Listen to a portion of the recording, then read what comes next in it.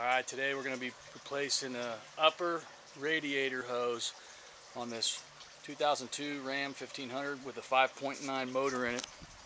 I noticed it was leaking, that distinct hissing sound, and I smelled that burning water.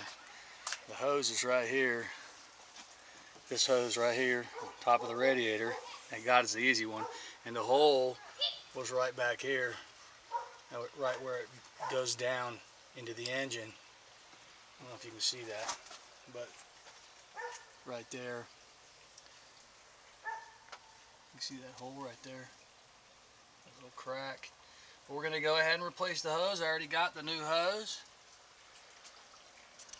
and that's what we're going to do. Here's the hose we got. I got it from O'Reilly Auto Parts. It's a Gates hose. This has a guarantee on it, 1-year guarantee. It cost me $15.99. That was after checking multiple places. So far, the tool I see I'm going to need is this right here, and I'll show you why in just a second. We're just going to use some channel locks to take this hose off. Looks like it's a pretty easy job. The way this hose is on here, it's with these clamps. What I'm going to do is I'm going to take those channel locks in here, and I'm just going to squeeze that together and push this hose back off. And the same thing on the other side. Same thing. And there's just a little apparatus on top that holds the wires, and that just, just move them out of our way. You can probably just, it's just a C-clamp on there, and it'll just pop off. We'll put it back on onto the new hose. Here's that C-clamp I was telling you about on the hose, top of the hose. It just comes off. See how easy it is? It's just a C. It just pops right off like that. We'll just move it out of our way. There, and we'll put that on the new hose when we put it on. And that's what I was telling you about, those clamps that hold that hose on. I got the channel locks on there. I'm just going to squeeze that like that, and that'll loosen the hose up, and then I'll just slide that hose off. Okay, we just popped it off. And that comes off that easy. Once you squeeze those clamps in right here, this hose just comes right off there. No problem at all. Same thing we're going to do on the other side over there. We got this one off. That was easy. But then I got in here and I was able to get the bracket off. I don't know if you can see it or not. But the pipe, the tube, is so tight on here I can't pull it off. I've tried everything. So I'm going to take a razor blade and I'm going to slit it right up there like that to be able to get that out of there. I'm just using a regular box cutter like that. And on the other side, I'm going to slit it right there like that so it opens up, but not here, on the other side over here. We're going to go down right in here and make a cut. Right like in there, okay?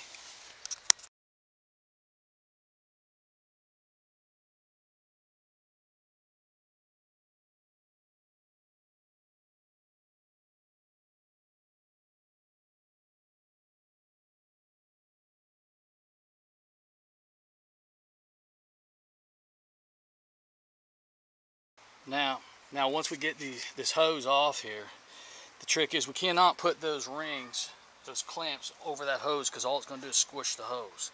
So the trick is you have to put the clamps on first. So this is metal, and they slide over here. What we're going to eventually do is we're going to put the hose up to here, and then we're going to clamp this down tight with the pliers or channel locks, and then slide that up over our hose right there while it stays over the metal stub right there. We don't want to go past it. It'll just kink the hose.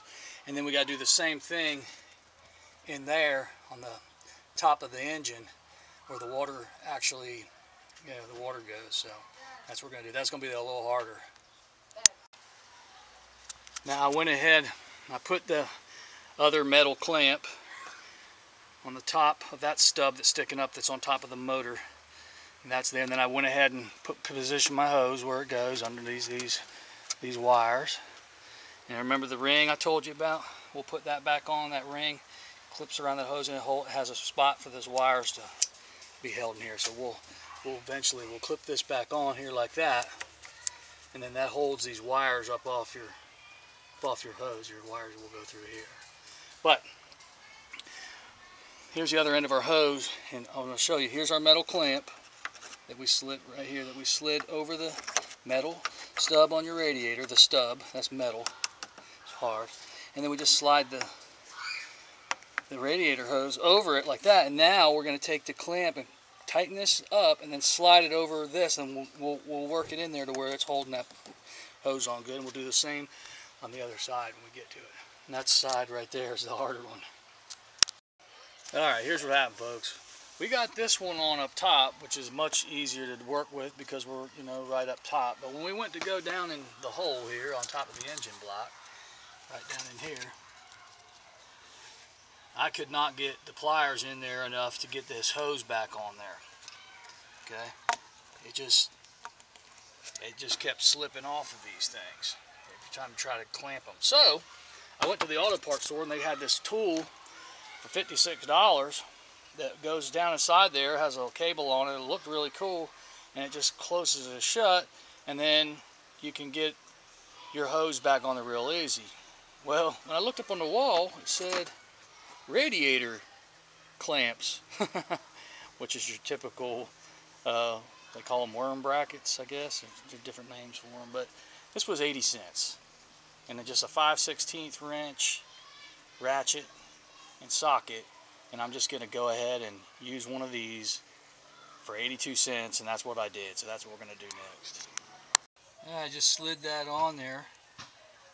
I can actually put it on the hose, and I did. I put it on the hose first. And just got it to not tight enough to where it wouldn't slide all the way down to the engine block. And then I slid it over the little stub that sticks up, and I'm going to be tightening it up. What I also used too was a 5/16 socket, and I got a swivel socket. See how it swivels? Just so you can work it, you know, you can get in there with it and, you know, finagle it a little easier. That's it. I'm going to tighten it down now. Okay, I found the easiest way to do this is just with a long, regular head screwdriver. And I just position my ring correctly, and I can just tighten down this worm clamp now. You could use a 5/16 like I originally showed you.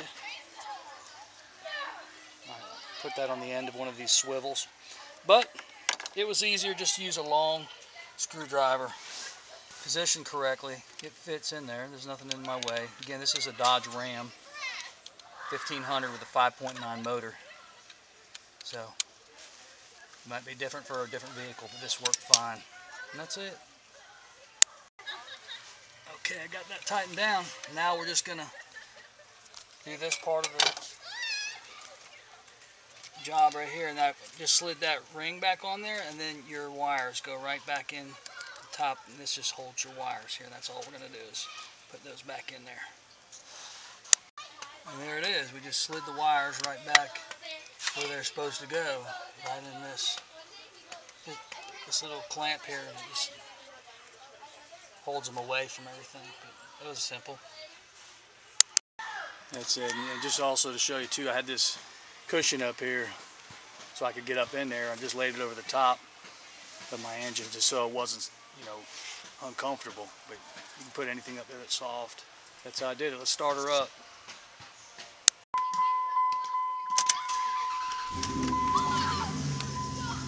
Take a look.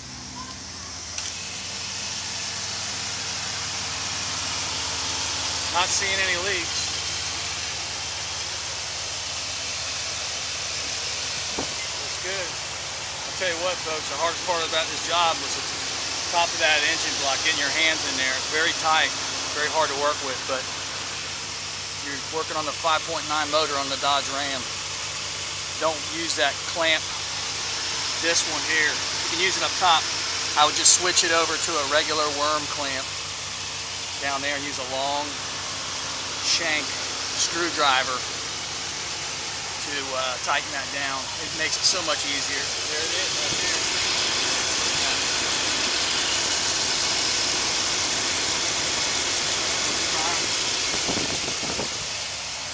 Hope this helps you out.